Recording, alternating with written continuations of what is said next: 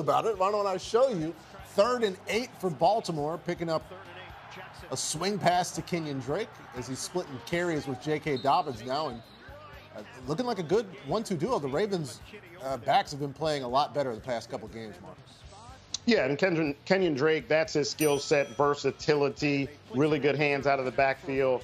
And this was just Lamar getting it out to him in space. The Giants playing a little bit of zone, thinking, okay, even if they goes to the back, we'll tackle him before the first down. But Kenyan Drake, really strong power move there at the end to get the first down.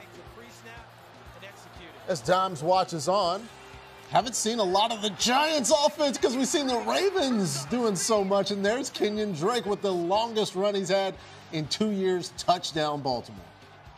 And that just looks like it was just blocked perfectly by Baltimore. No one touched Kenyan Drake. Basic play, but throughout the game, they've really been running the ball pretty well, particularly Lamar. But yeah, that just looked like it was blocked perfectly for Kenyan Drake for the Ravens. They've been destined